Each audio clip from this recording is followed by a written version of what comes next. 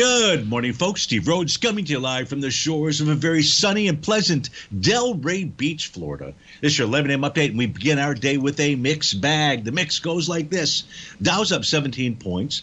The trannies are up 82. New York Stock Exchange up 15.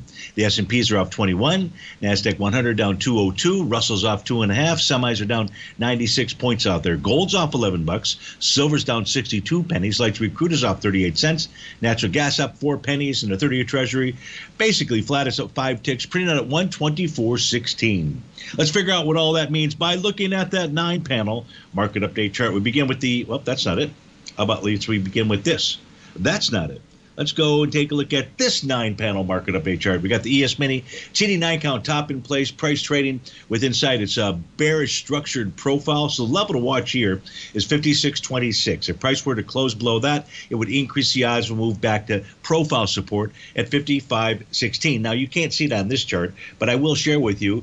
We just formed bar number 9 of a TD9 count pattern, both for the ES and the NQ for its 30-minute time frame. I would expect a bounce or bottom to unfold anytime between 11 and 11:30 out there. Spot VIX is trading below its 50-day exponential moving average. That should assist with a rally out there. Spot VIX is trading at 1604, and the moving 50-day moving average 1672. The NQ is about to test support, perhaps. That's the bottom of its daily profile. That's at 2280. If we take a look at U.S. dollar index, it's got a TD9 count bottom.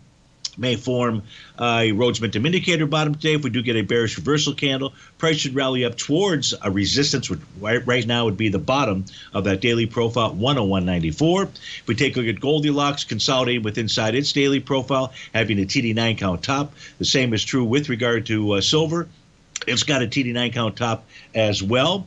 Prices consolidated with inside its daily profile. Lots of consolidations with inside the profiles, and that includes light sweet crude. Light sweet crude had a nice couple of days worth of rallies. Price ran right up into resistance. That's the top of the profile. That's where the sellers reside, and that was up at the 77.52 level. Now, natural gas may have found support. It tested and it rejected the top of the swing point from August the 5th. It did that yesterday. It's doing it right now. It has not gotten down to the bottom of that swing point. If it's able to close above 2.08, I would say we would get at least some type of counter trend move with a move up towards the 219 level. And we just have sideways movement inside that 30-year Treasury that does have a sell the D point top. Folks, stay tuned for the Trader's Edge show. But if you have to start your Wednesday, please have a wonderful one. Thanks for joining us, and we'll look forward to speaking with you again soon. Take care now.